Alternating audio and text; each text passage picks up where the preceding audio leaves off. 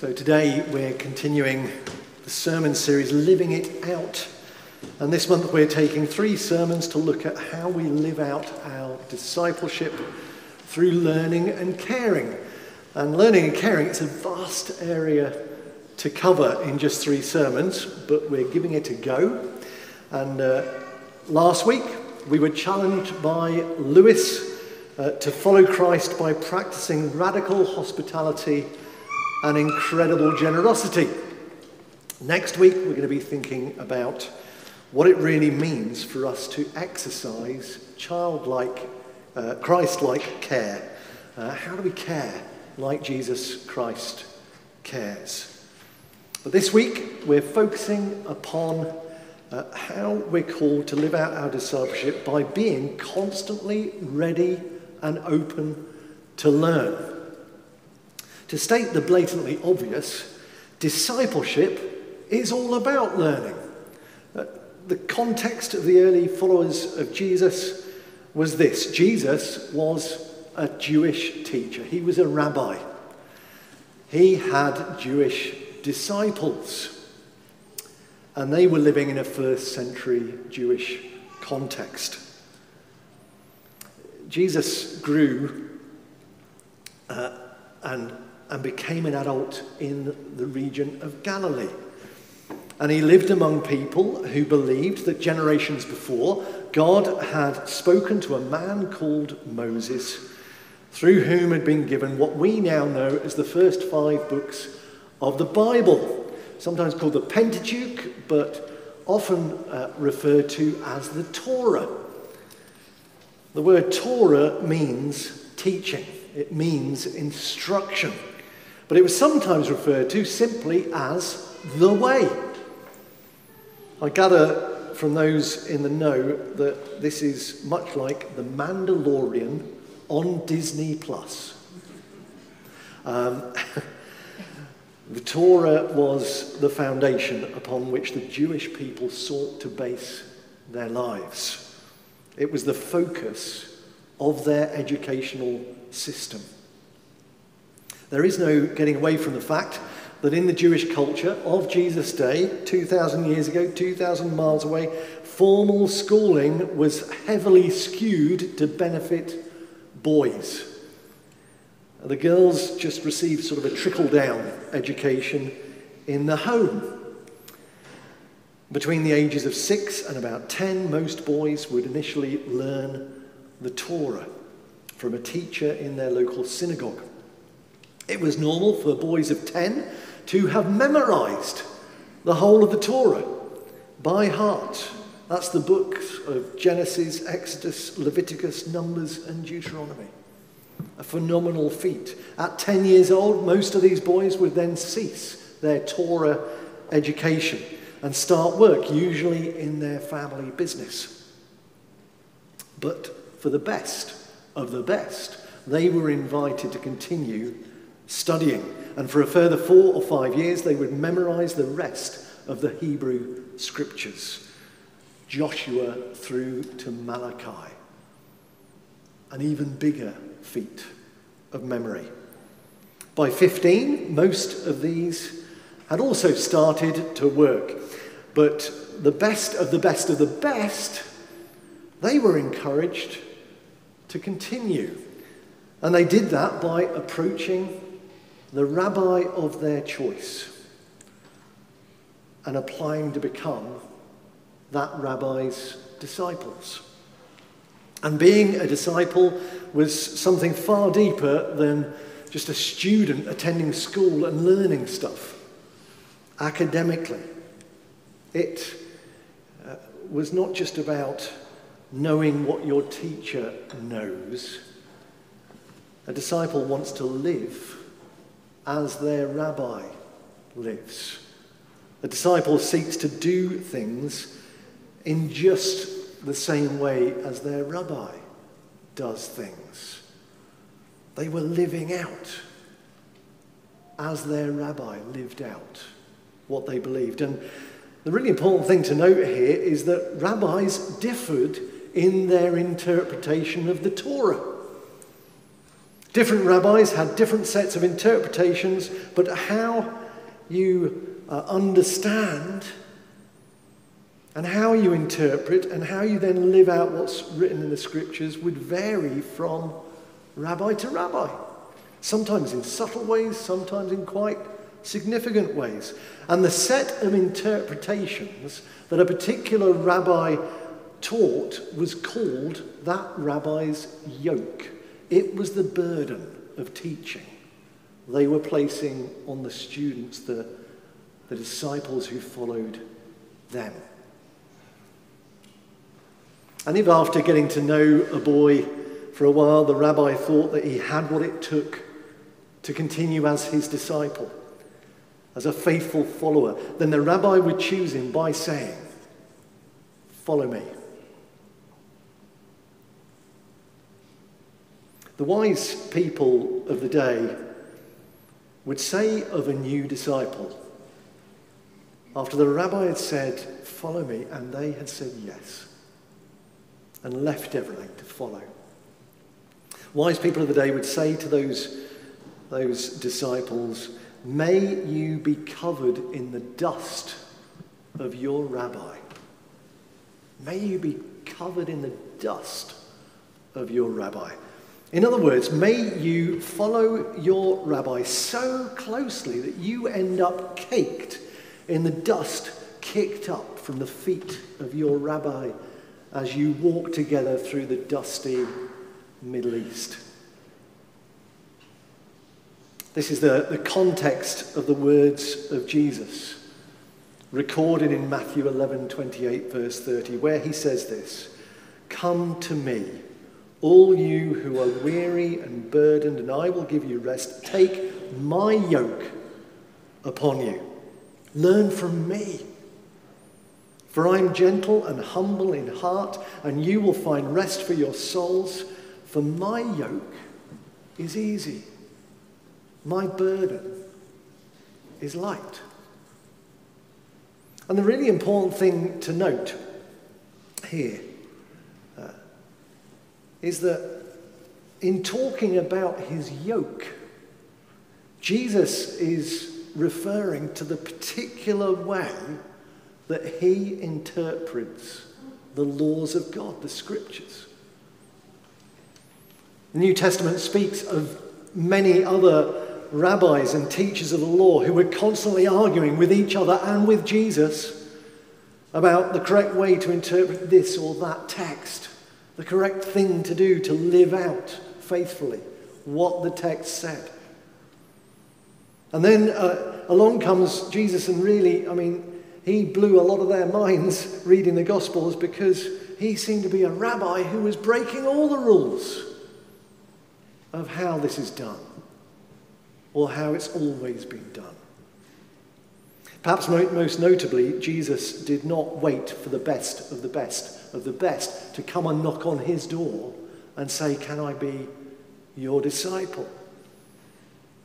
Jesus went up to those who were not especially brilliant.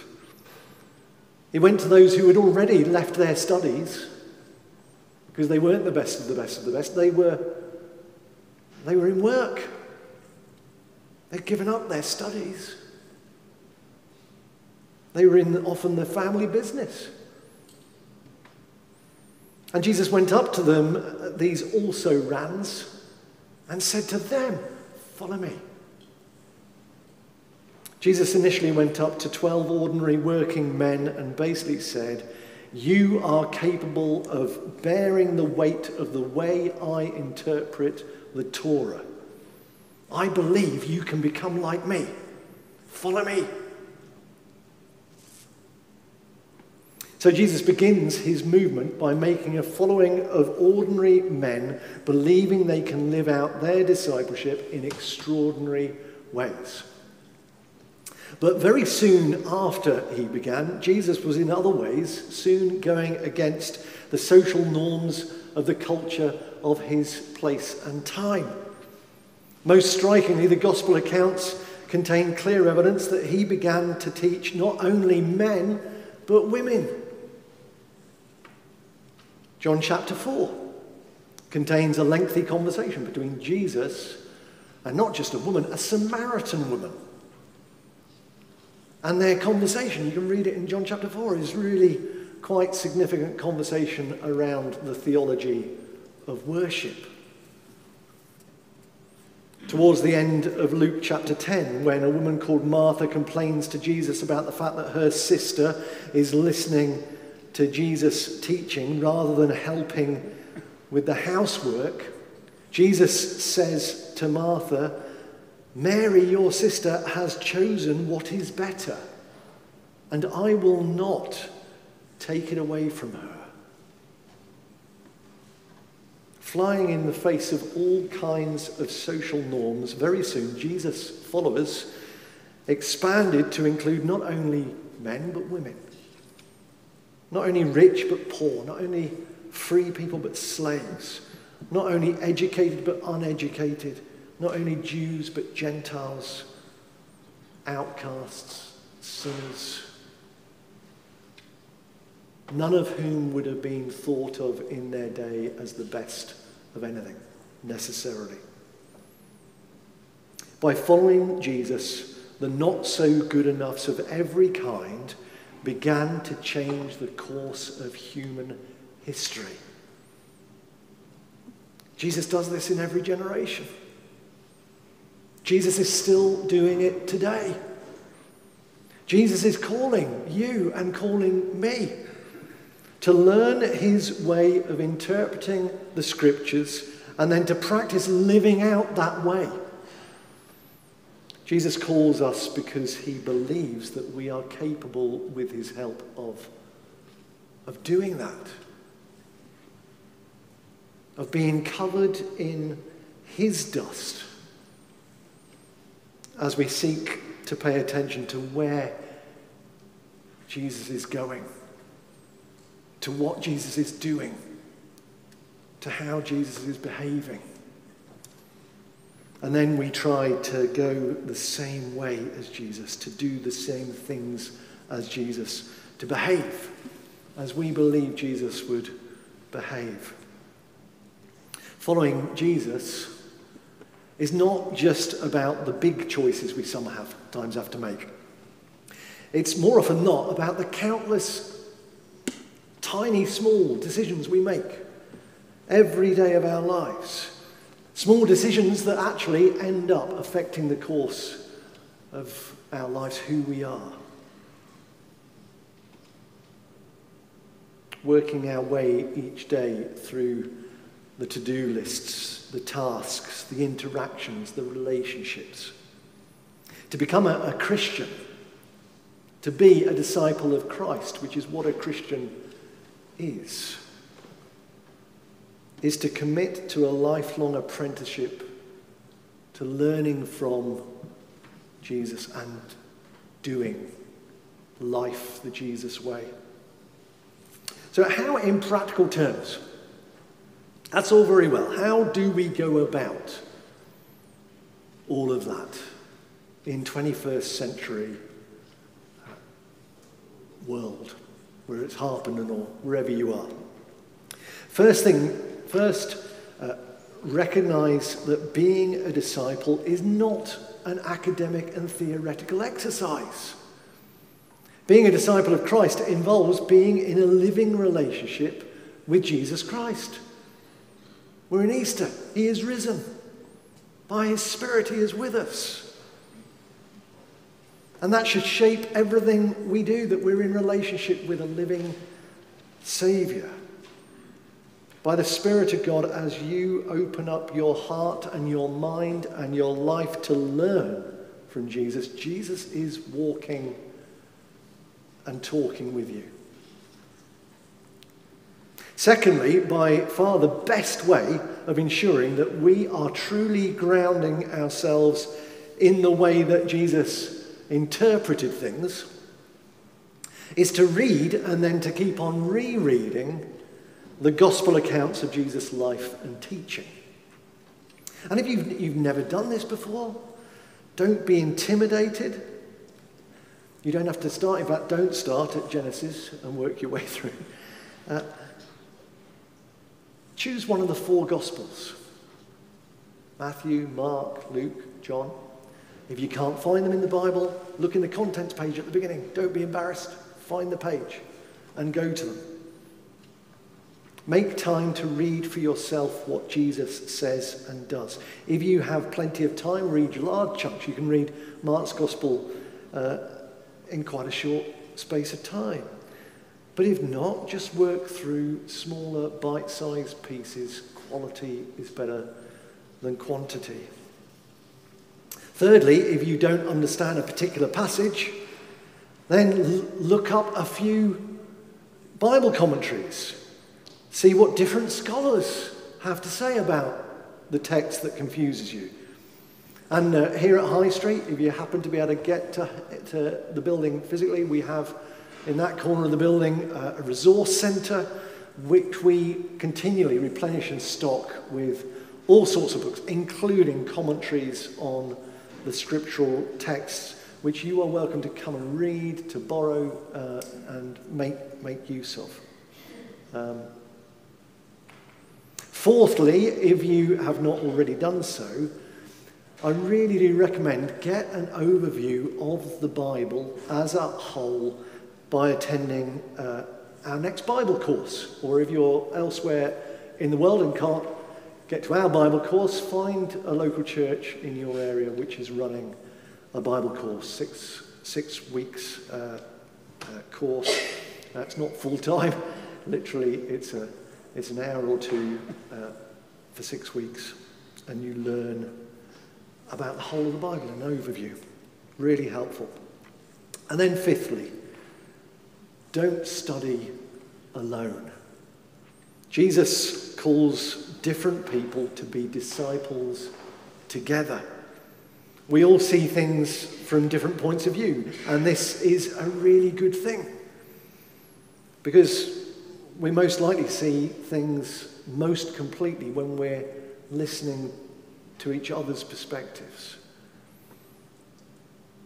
When we look at them together, we see things in the whole, and that's really helpful. So consider joining a home group. And if you are interested in joining a home group and want to know more, then do contact the church office during the week and let us know, and we'll sort that out for you. Let us pray.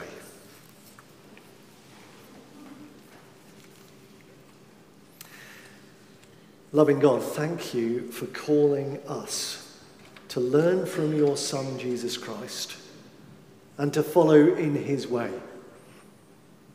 Thank you for choosing us, not because we are the right type of person, but because you believe that with your help, we can faithfully live out our discipleship to Christ. We're sorry where we have ignored your call to follow. We're sorry where we have doubted your belief in our ability to do it. Please help us to follow Jesus more closely. Please help us to keep on learning from Jesus. Please fill us with your Spirit, the same Spirit that filled Jesus Christ, that raised him from the dead, that we may become more like him in every way. We ask this in Jesus' name. Amen.